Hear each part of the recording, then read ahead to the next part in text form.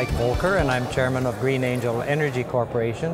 And what we do is we invest in emerging new technologies by investing in startup entrepreneurs launching new green tech companies. In essence, what we are is a publicly listed angel fund. A lot of people are familiar with angel investing but find it difficult to do unless they have a lot of capital at their disposal and a lot of time. Because to be successful at angel investing, you've got to invest in a lot of companies and you've got to spread your capital around. What we do at GreenAngel Energy is we invest in a portfolio of companies and we work with that portfolio to get good exits and returns.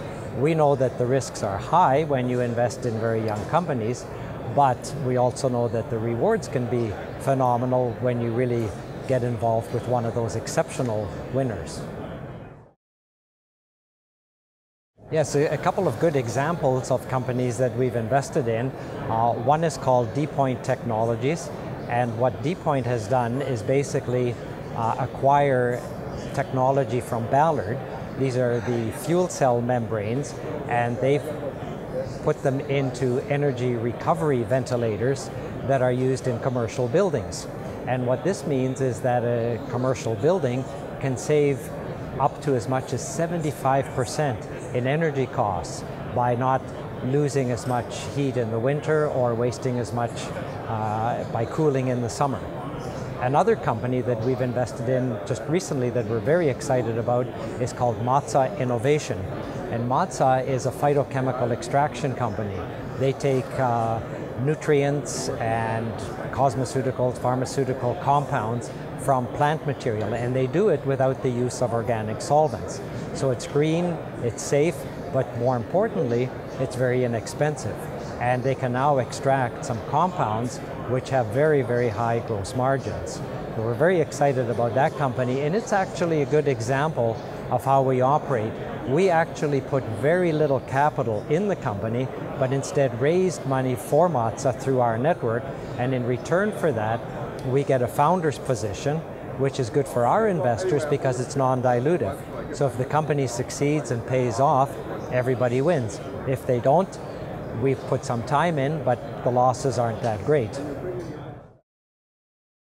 Well, I've been a buyer of the stock. I'm at over 10% now. I'm going to be spending a lot of my own time and attention over the next couple of years to really build the company into a sizable fund. The idea being that it'll become a resource for entrepreneurs to tap into. Unlike many private funds, we will never have to pay the capital back to our investors. If investors want out, that's why we're public. Now they can trade their shares on the market. But the capital, the earnings from our healthy exits, will be reinvested in new companies. So we want to build this to a very sizable portfolio with a substantial asset value and keep growing it.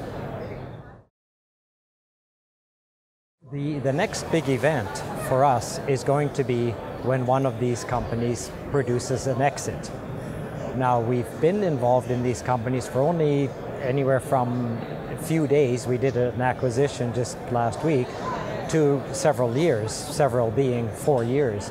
And that's still too short a time frame to get a good return. We all know that it takes 5 or 6 years for these companies to come to fruition, but we've got a couple that are looking very promising, and so we should see some really healthy results from those early investments that we've made.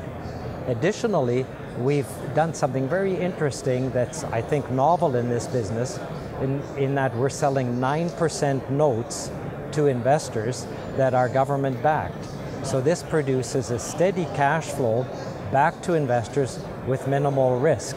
So for those investors that like green technology but don't want to participate through capital gains, they can take a safer approach, and we pay them 9% return. And those are starting to come in now, and we just launched that a few months ago. Yes, there's quite a few companies here that we're interested in. Most of them are at the PowerHaus Pavilion that we're hosting. And the reason we brought them out here is because we wanted to learn more about them. There are those companies in the pavilion that we've already invested in, but there are also those that we haven't. And a couple of examples of that, there's one company called Kairama, which is doing some work with novel gas compression technology. So they're able to compress natural gas more efficiently, more effectively at lower costs with patented technology. So that one's very interesting. And then there's another company called H-Tech, Hydrogen Technology, that produces hydrogen.